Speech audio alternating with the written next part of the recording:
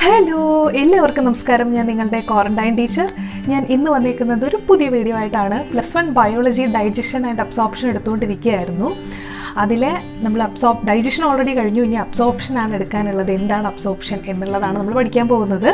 അപ്പോൾ നിങ്ങൾ ഈ ചാനൽ ആദ്യമായിട്ടാണ് കാണുന്നതെങ്കിൽ ഒന്ന് സബ്സ്ക്രൈബ് ചെയ്തേക്കൂ, അതുപോലെ തന്നെ ബെല്ലൈക്കൺ ഒന്ന് ക്ലിക്ക് ചെയ്തേക്കൂ. ഈസി ആയിട്ട് നോട്ടിഫിക്കേഷൻസ് കിട്ടുന്നതായിരിക്കും. ഇനി നമുക്ക് ക്ലാസ്സിലോട്ട് പോകാം.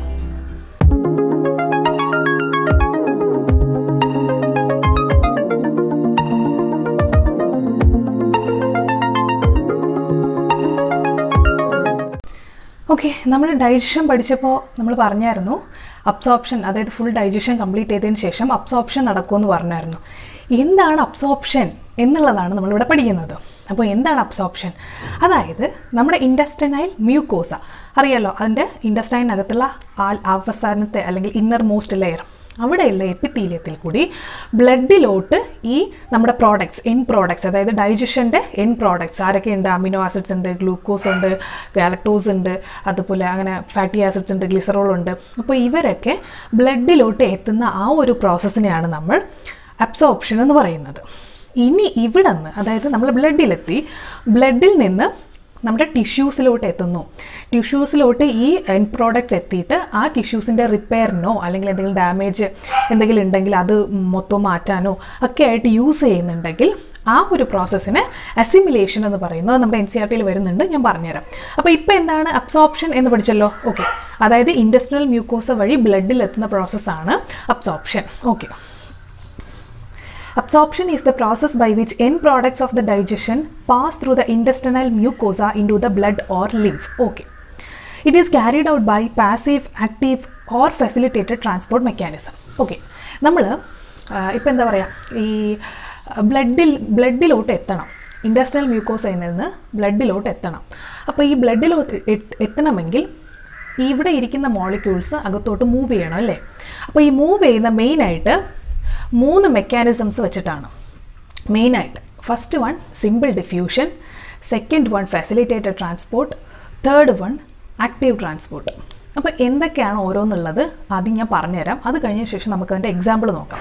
എക്സാമ്പിളാണ് നമുക്ക് പഠിക്കാനുള്ളത്. അതും എൻട്രൻസ് പോയിൻ്റ് ആണ്, അല്ലാതെ ബോർഡ് എക്സാമിന് അങ്ങനെ ചോദിച്ച് കണ്ടിട്ടില്ല. അപ്പോൾ നമുക്ക് ഫസ്റ്റ് എന്താണ് ഈ ഓരോ ഡിഫ്യൂഷൻസ് എന്നുള്ളത് നോക്കാം. First simple diffusion. സിമ്പിളായിട്ട് പറഞ്ഞു തരാം. ഇപ്പോൾ ഇതൊരു പാർട്ട് എ, ഇതൊരു പാർട്ട് ബി, 2 സ്ഥലമാണെന്ന് വിചാരിക്കാം. ഇവിടെ 10 ആൾക്കാരുണ്ട്, ഇവിടെ 20 ആൾക്കാരുണ്ട്. അപ്പോൾ 20 ആൾക്കാരിൽ നിന്ന്, അതായത് 10 ആൾക്കാരെന്ന് പറയുന്നത് law കോൺസെൻട്രേഷനാണ് compared to part B അല്ലേ. പാർട്ട് ബിയിൽ 20 ആൾക്കാരുണ്ട്, അവർ ഹൈ കോൺസെൻട്രേഷൻ ആൾക്കാരാണ്.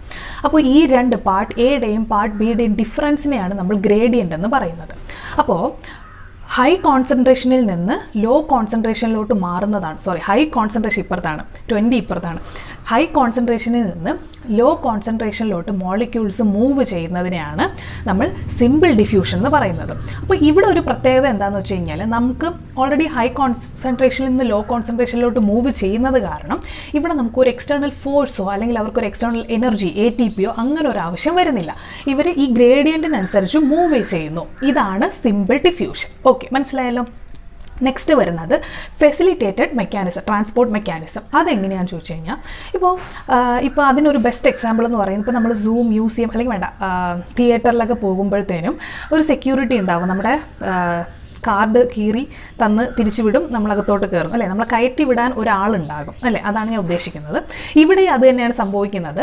ഇപ്പം മോളിക്യൂൾസ് നിൽക്കുകയാണ്. ഇപ്പം നേരത്തെ പറഞ്ഞ എക്സാമ്പിൾ തന്നെ എടുക്കാം. ഇപ്പം ഇതൊരു സെല്ലെന്ന് വിചാരിക്കാം. ഇത് പാർട്ട് എ, പാർട്ട് ബി, രണ്ടും നമ്മൾ തെറ്റിപ്പോകുന്നുണ്ട്. പാർട്ട് എയും പാർട്ട് ബിയും. ഓക്കെ, ഇവിടെ 20 മോളിക്യൂൾസ് ഉണ്ട്, നേരത്തെ പറഞ്ഞതുപോലെ ഇവിടെ 10 മോളിക്യൂൾസ് ഉണ്ട്. അപ്പോൾ ഇവിടെയാണ് ഹൈ കോൺസെൻട്രേഷൻ വരുന്നത്, ഇവിടെ ലോ കോൺസെൻട്രേഷനാണ്. മനസ്സിലായല്ലോ.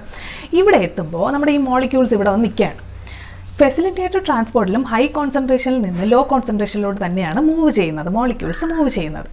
അപ്പോൾ ഇവിടെ എത്തുമ്പോൾ, ഈ സെൽസിൻ്റെ ഫ്രണ്ടിൽ എത്തുമ്പോൾ നമ്മുടെ ഇവിടെ ഒരു സെക്യൂരിറ്റി ഉണ്ടാവും. ആ സെക്യൂരിറ്റി സെൽസിലുണ്ടാവും, മിക്ക സെൽസിലുണ്ടാവും. ആ സെക്യൂരിറ്റീനെ നമ്മൾ പറയുന്നത് ട്രാൻസ്മെംബ്രെയിൻ പ്രോട്ടീൻസ് എന്നാണ്. നമുക്ക് പ്രോട്ടീൻസ് എന്ന് പഠിച്ചു വയ്ക്കാം. ഒരു പ്രോട്ടീൻ മോളിക്യൂൾ ഇവിടെ ഉണ്ടാകും. ഈ പ്രോട്ടീൻ മോളിക്യൂളാണ് നമ്മുടെ സെക്യൂരിറ്റി, ആളെ കയറ്റി വിടുന്ന സെക്യൂരിറ്റി. ഓക്കെ, അപ്പോൾ ഒരു മോളിക്യൂളിനകത്തോട്ട് പോകണമെങ്കിൽ എന്താണ് ഇവിടെ സംഭവിക്കുന്നത്? ഞാനിപ്പോൾ ഒരു പെണ്ണ് വെച്ചിട്ട് എക്സാമ്പിൾ പറഞ്ഞുതരാം. ഇപ്പം ഇതാണ് ആ പ്രോട്ടീൻ മോളിക്യൂൾ ഇതിൽ സെൽസിലുള്ള ഒരു പ്രോട്ടീൻ മോളിക്യൂളാണ്. ഇവിടെ ലോ കോൺസെൻട്രേഷൻ, ഇവിടെ ഹൈ കോൺസെൻട്രേഷൻ. അപ്പോൾ എന്ത് ചെയ്യുന്നു, ഒരു മോളിക്യൂൾസിന് അകത്തോട്ട് കയറ്റി വിടുന്നത് ഫെസിലിറ്റേറ്റഡ് ട്രാൻസ്പോർട്ട് മെക്കാനിസം വഴിയാണ് ഞാൻ പറയുന്നത്. കയറ്റി വിടുന്നത് ഇതൊരു മോളിക്യൂൾ, ഇതിനെ നമ്മുടെ പ്രോട്ടീൻ വന്നിട്ട് അറ്റാച്ച് ചെയ്യുന്നു. മോളിക്യൂൾ വന്ന് പ്രോട്ടീനിൽ അറ്റാച്ച് ചെയ്യുന്നു. അത് കഴിഞ്ഞതിന് ശേഷം ഇതിനെ അപ്പുറത്തോട്ട് കയറ്റി വിടുന്നതാണ്. ഇത് ഇങ്ങനെ തിരിഞ്ഞ് ഇപ്പുറത്തോട്ട് മാറുന്നു. അത് കഴിഞ്ഞ ശേഷം ഈ മോളിക്യൂൾസ് ഇവിടെ നിന്ന് ഇറങ്ങിപ്പോകുന്നു. ഇത് കഴിഞ്ഞതിന് ശേഷം ഇത് പൂർവ്വസ്ഥിതിയിൽ തന്നെ പിന്നെയും തിരിച്ചു വരുന്നു. അത് കഴിഞ്ഞ ശേഷം അടുത്ത മോളിക്യൂൾ വരുന്നു, അറ്റാച്ച് ചെയ്യുന്നു, അതിനകത്തോട്ട് കയറ്റി വിടുന്നു, മോളിക്യൂൾസ് ഇറങ്ങിപ്പോകുന്നു. ഈ ഒരു മെക്കാനിസമാണ് നമ്മൾ ഫെസിലിറ്റേറ്റഡ് ട്രാൻസ്പോർട്ട് മെക്കാനിസം എന്ന് പറയുന്നത്. അതായത് സെൻട്രൽ കടത്തിവിടാനായിട്ട് ഒരു പ്രോട്ടീൻ മോളിക്യൂൾ ഉണ്ടാവും. ഈ പ്രോട്ടീൻ മോളിക്യൂളാണ് നമ്മുടെ അപ്പുറത്തുള്ള ബാക്കിയുള്ള മോളിക്യൂൾസിനെയൊക്കെ അകത്തോട്ട് കയറ്റി വിടുന്നത്. ഇതും ഹൈ കോൺസെൻട്രേഷനിൽ നിന്ന് ലോ കോൺസെൻട്രേഷനിലോട്ടാണ് മൂവ് ചെയ്യുന്നത്. അതുകൊണ്ട് തന്നെ ആരാവശ്യമില്ല ഇവിടെ ഒരു ഫോഴ്സിൻ്റെയോ അതുപോലെ തന്നെ ഒരു ATPയുടെയോ ആവശ്യം ഇവിടെ വരുന്നില്ല. ഓക്കെ, നെക്സ്റ്റ് വരുന്നത് ഇത് പാസീവ് ട്രാൻസ്പോർട്ട് ഒന്നും ഇതിനെ പറയുന്നുണ്ട്, കാരണം എനർജി ആവശ്യമില്ലാത്തതുകൊണ്ടാണ്. ഇനി എനർജി ആവശ്യമുള്ളൊരു ട്രാൻസ്പോർട്ട് വരുന്നുണ്ട്, അതിനെ പറയുന്ന പേരാണ് active transport. Yes, active transport എന്ന് പറയുമ്പോൾ എന്താണ്, നമ്മൾ ഫുൾ ആക്റ്റീവ് ആയിരിക്കണം, അതായത് എനർജി പണിയെടുത്ത് ചെയ്യണം, അതായത് എനർജി ആവശ്യമാണ്. ഇവിടെ എങ്ങനെയാണെന്ന് വെച്ച് കഴിഞ്ഞാൽ നേരത്തെ എക്സാമ്പിൾ തന്നെ പാർട്ട് A, പാർട്ട് B, ഇവിടെ 10 മോളിക്യൂൾസ്, ഇവിടെ 20 മോളിക്യൂൾസ്. ഇവിടെ നടക്കുന്നത് 10 മോളിക്യൂൾസിൽ നിന്ന് 20 മോളിക്യൂൾസിലോട്ടുള്ള യാത്രയാണ് സംഭവിക്കുന്നത്. അതായത് എഗൈൻസ്റ്റ് ദ കോൺസെൻട്രേഷൻ ഗ്രേഡിയൻറ്റ്. അതായത് നമ്മുടെ ഇവിടെ ഏറ്റവും കൂടുതൽ ഇപ്പുറത്താണല്ലേ, പക്ഷേ ഇവിടെ നിന്നാണ് അങ്ങോട്ട് പോകുന്നത്. അപ്പം എനർജി ആവശ്യമാണ്. അപ്പോൾ ATPയുടെ സഹായത്തോടെ അല്ലെങ്കിൽ ഒരു എക്സ്റ്റേണൽ ഫോഴ്സിൻ്റെ സഹായത്തോടെ മോളിക്യൂൾസ് പോകുന്നതിനാണ്, എതിർദിശയിലോട്ട് പോകുന്നതിനെയാണ് നമ്മൾ ആക്റ്റീവ് ട്രാൻസ്പോർട്ട് മെക്കാനിസം എന്ന് പറയുന്നത്. അപ്പം ഇത് ഇത്രയും മനസ്സിലായെന്ന് വിശ്വസിക്കുന്നു. ഇനി നമുക്ക് ഇതിൻ്റെ എക്സാമ്പിൾസ് ആണ് നമുക്ക് ആവശ്യമുള്ളത്. ഇവിടെ ഒരു കാര്യം എന്താണെന്ന് വെച്ചാൽ, ചില ആൾക്കാർ ഇപ്പോൾ അമിനോ ആസിഡ്സ്, ഗ്ലൂക്കോസ് ഒക്കെ ആണെങ്കിൽ തന്നെ ഇപ്പോൾ സിമ്പിൾ ഡിഫ്യൂഷനിലും കാണാൻ കഴിയും, ഫെസിലിറ്റേറ്റഡ് ട്രാൻസ്പോർട്ടിലും കാണാൻ കഴിയും, ആക്റ്റീവ് ട്രാൻസ്പോർട്ടിനകത്തും കാണാൻ കഴിയും. ഇത് ഓരോ പ്ലേസിൽ വരുമ്പം ഇവർ ഓരോന്നിൽ ഡിപ്പെൻഡ് ചെയ്തിട്ടാണ് ഇവരുടെ ആ ഒരു ട്രാൻസ്പോർട്ട് മെക്കാനിസം വരുന്നത്. ഇപ്പം GLUT4 ഇതൊന്നും നിങ്ങൾക്ക് പഠിക്കാനുള്ളതല്ല, ഇതൊക്കെ ഫെസിലിറ്റേറ്റ് ട്രാൻസ്പോർട്ട് ചെയ്യുന്ന ആൾക്കാരാണ്. അപ്പം ഈ ഓരോ സ്ഥലത്തെത്തുമ്പം ഇവരുടെ ഈ ട്രാൻസ്പോർട്ട് മെക്കാനിസവും മാറുന്നുണ്ട്. അതുകൊണ്ടാണ് ഇവരെ എല്ലായിടത്തും ഇൻക്ലൂഡ് ചെയ്തിട്ടുള്ളത്. അപ്പം നമുക്ക് നോക്കാം. അപ്പോൾ small amounts of monosaccharides like glucose, amino acids and some of electrolytes like chloride ions are generally absorbed by simple diffusion. അത് മനസ്സിലായല്ലോ. Next, the passage of these substances into the blood depends upon the concentration gradient. However, some of the substances like fructose and some amino acids are absorbed with the help of carrier ions like sodium. This mechanism is called facilitated transport. ഇതാണ് ഞാൻ പറഞ്ഞത്, ഒരു protein molecules ഉണ്ടാവും കടത്തി വിടാനായിട്ട്. Okay, transport of water depends upon the osmotic gradient. Active transport occurs against the concentration gradient and hence requires energy. Various nutrients like amino acids, monosaccharides like glucose, electrolytes like sodium are absorbed into the blood by this mechanism. അപ്പോൾ sodium absorption നടക്കുന്നത്, glucose amino acids നമ്മൾ പഠിക്കേണ്ട, കാരണം എല്ലായിടത്തും ഇതുണ്ട്. അപ്പം sodium absorption നടക്കുന്നത് active transport വഴിയാണ്.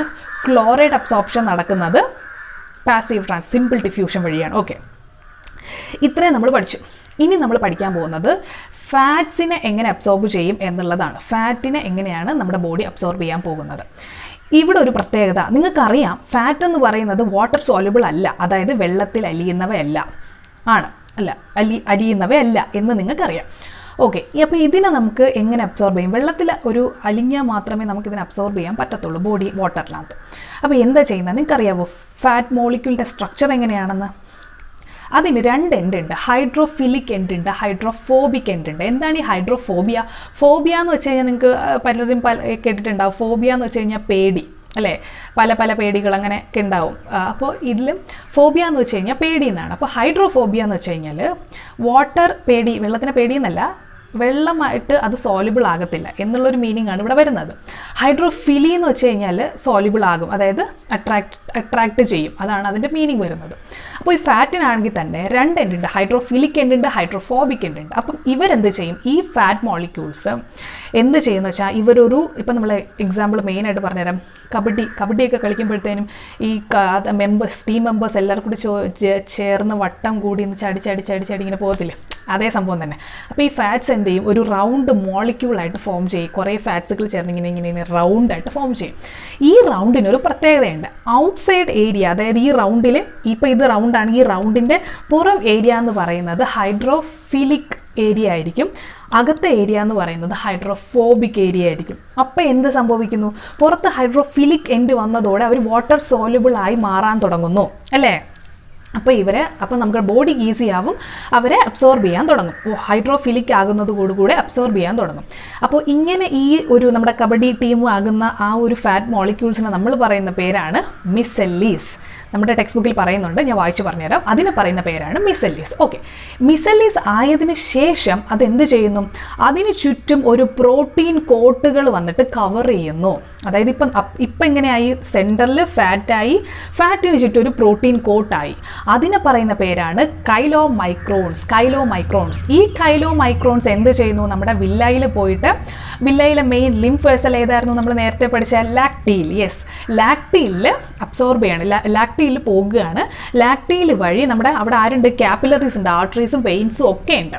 അപ്പം അവരിലോട്ട് അബ്സോർബ് ചെയ്യുകയാണ്. അങ്ങനെ ഇവർ ബ്ലഡിലെത്തുന്നു, ഫാറ്റ് മോളിക്യൂൾസ് ബ്ലഡിലെത്തുന്നു. ഇതാണ് ഫാറ്റിൻ്റെ ഡൈജഷൻ. ഞാൻ ഇനി സെൻറ്റൻസ് വായിച്ചു തരാം. Fatty acids and glycerol being insoluble cannot be absorbed into blood. They are first incorporated into small droplets called micelles, which move into the intestinal mucosa. They are reformed into very small protein-coated fat globules. That's called chylomicrons, which are transported into the lymph vessel, that is lacteals in the villi. These lymph vessels ultimately release the absorbed substances into the bloodstream. Okay, manasilayallo. Absorption of the substance takes place in different parts of the alimentary canal like mouth, stomach, small intestine, large intestine. However, maximum absorption occurs in the small intestine. point note cheydekku. Maximum absorption occurs in the small intestine. അപ്പോൾ option വരുമ്പോൾ സ്റ്റൊമക്കും large ഇൻറ്റസ്റ്റൈനും oral cavity ഒക്കെ കൊടുത്തിട്ടുണ്ടാവും. നിങ്ങൾ mark ചെയ്യേണ്ട answer yes, small intestine. Yes. അപ്പോൾ ഇനി നമുക്ക് അതിൻ്റെ ഡൈജസ്റ്റീവ് സിസ്റ്റത്തിൻ്റെ അബ്സോർപ്ഷൻ സമ്മറിയാണ് നമുക്ക് കാണാൻ സാധിക്കുന്നത്. ഫസ്റ്റ് മൗത്തിനകത്ത് നമുക്ക് ഇവിടെ ഇമ്പോർട്ടൻ്റ് ആയിട്ട് പഠിക്കാനുള്ളത്, certain drugs coming in contact with the mucosa of the mouth and lower side of the tongue are absorbed into the blood capillaries lining them. ഇവിടെ certain drugs എന്തൊക്കെ അബ്സോർബ് ചെയ്യുമെന്ന് ചോദിച്ചു കഴിഞ്ഞാൽ മൗത്തിൽ ഡ്രഗ്സ് അബ്സോർബ് ചെയ്യുന്നുണ്ട് എന്നുള്ള point നമ്മളിവിടെ പഠിക്കേണ്ടിയിരിക്കുന്നു. സ്റ്റൊമക്കിലാണെങ്കിൽ എങ്ങനെയാണ്, sugars absorb ചെയ്യുന്നുണ്ട്. അതുപോലെ തന്നെ ഇവിടെ നമുക്ക് പോയിന്റ് ചെയ്ത് വെക്കേണ്ട പോയിന്റ് എന്ന് പറയുന്നത് ആൽക്കഹോളിൻ്റെ അബ്സോർപ്ഷൻ സ്റ്റൊമക്കിൽ വെച്ച് നടക്കുന്നുണ്ട്. ഓക്കെ, സ്മോൾ ഇൻറ്റസ്റ്റൈൻ്റെ കാര്യം പറയാം. സ്മോൾ ഇൻറ്റസ്റ്റൈൻ ആണ് principal organ for the absorption of nutrients. അതായത് എല്ലാ ന്യൂട്രിയൻസിൻ്റെയും ഏറ്റവും അബ്സോർപ്ഷൻ നടക്കുന്നത് സ്മോൾ ഇൻറ്റസ്റ്റൈനിൽ വെച്ചിട്ടാണ്. അതുപോലെ തന്നെ ഇമ്പോർട്ടൻറ്റ് പോയിൻ്റ് ആണ് ഡൈജഷൻ ഇവിടെ വെച്ചിട്ടാണ് കംപ്ലീറ്റ് ആകുന്നത്. The digestion is completed here and the final products of digestion such as glucose, fructose, fatty acids, glycerols and amino acids R absorbed through the mucosa into the blood stream and lymph. Okay, ഇവിടുത്തെ small ഇൻറ്റസ്റ്റൈനിൽ ഓരോ sentence നമുക്ക് ആവശ്യമുള്ള സെൻറ്റൻസുകളാണ്, അത് just നോക്കി വെച്ചേക്കാം. Large ഇൻറ്റസ്റ്റൈനിൽ മെയിനായിട്ട് നമുക്ക് പഠിക്കാനുള്ള വാട്ടർ അബ്സോർപ്ഷൻ നടക്കുന്നുണ്ട്. യെസ്, പിന്നെ അതുകൂടാതെ തന്നെ ഡ്രഗ്സിൻ്റെ അബ്സോർപ്ഷൻ നടക്കുന്നുണ്ട്. അപ്പോൾ മെയിനായിട്ട് ഡ്രഗ്സിൻ്റെ അബ്സോർപ്ഷൻ നടക്കുന്ന 2 ഏരിയയാണ് നമ്മൾ പഠിച്ചത്. ഫസ്റ്റ് ഓറൽ ക്യാവിറ്റി, അതുപോലെ തന്നെ ലാർജ് ഇൻറ്റസ്റ്റൈൻ, NCERT ബേസിസിൽ. ഓക്കെ, ഇനി എന്താണ് സംഭവിക്കുന്നത്, അബ്സോർബ്ഡ് സബ്സ്റ്റൻസ് എന്ത് ചെയ്യുന്നു, തിരിച്ച് നമ്മുടെ ആവശ്യമായിട്ടുള്ള ടിഷ്യൂസിലൊക്കെ എത്തുന്നു. അത് കഴിഞ്ഞിട്ട് അവർ ടിഷ്യൂസ് റിപ്പയറിനും ഡാമേജ് എല്ലാം റിപ്പയർ ചെയ്യാനൊക്കെ യൂസ് ചെയ്യുന്നുണ്ട്. ഇനി അൺഡൈജസ്റ്റഡ് അല്ലെങ്കിൽ അൺഅബ്സോർബ്ഡ് സബ്സ്റ്റൻസ് എന്ത് ചെയ്യുന്നു, അവർ നേരെ തിരിച്ച് നമ്മുടെ രക്തത്തിലോട്ട് പോയി ചെന്നിട്ട് അവിടെ ടെമ്പററി സ്റ്റോർ ചെയ്ത് വെച്ചിരിക്കുകയാണ്. അപ്പോൾ അത് കഴിഞ്ഞതിന് ശേഷം okay, the first sentence നോക്കോ, the absorbed substances finally reach the tissues which utilize them for their activities. ഞാൻ ഓൾറെഡി പറഞ്ഞു, അതായത് നമ്മുടെ ടിഷ്യൂസ് യൂസ് ചെയ്യുന്ന ആ ഒരു പ്രോസസ്സിനെയാണ് നമ്മൾ അസിമിലേഷൻ എന്ന് പറയുന്നത്. അപ്പോൾ അത് ഞാൻ പറഞ്ഞു. നെക്സ്റ്റ് വരുന്നത് digestive waste solidified in to coherent ഫീസസ് in the rectum. അതായത് നമ്മുടെ അൺഡൈജസ്റ്റഡ് ഫുഡ് എല്ലാം കൂടി എന്ത് ചെയ്യുന്നു, റെക്ടത്തിൽ സ്റ്റോർ ചെയ്ത് വയ്ക്കുന്നു. അത് കഴിഞ്ഞതിന് ശേഷം നമുക്ക് ഒരു ന്യൂറൽ റിഫ്ലക്സ് വരും, അർജ് ഫോർ ഡിഫീക്കേഷൻ. അപ്പോഴത്തേനുമാണ് ഈ രക്തത്തിൽ നിന്ന് ഏനൽ കനാൽ വഴി അൺഡൈജസ്റ്റഡ് ഫുഡ് അല്ലെങ്കിൽ അൺഡൈജസ്റ്റഡ് വേസ്റ്റിനെ പുറത്ത് കളയുന്നത്. അതിനെ പറയുന്ന പേരാണ് ഫീസസ്. Okay, this is A voluntary process and it is carried out by A mass peristaltic movement. Okay, ഇത്രയുമാണ് നമ്മുടെ അബ്സോർപ്ഷൻ വരുന്നത്. ഈ ഒരു പ്രോസസ്സ് എല്ലാവർക്കും പ്രോപ്പറായിട്ട് മനസ്സിലായി എന്ന് വിശ്വസിക്കുന്നു. അപ്പോൾ എന്തെങ്കിലും ഡൗട്ട് ഉണ്ടെങ്കിൽ നിങ്ങൾക്ക് ചോദിക്കാം. Facebook, Instagram, Telegram, your quarantine teacher. Thank you so much for watching this video. By. പുറകിലൊരു background സൗണ്ടുകളൊക്കെ ഉണ്ടായിരുന്നു, സോറി കേട്ടോ. ബൈ.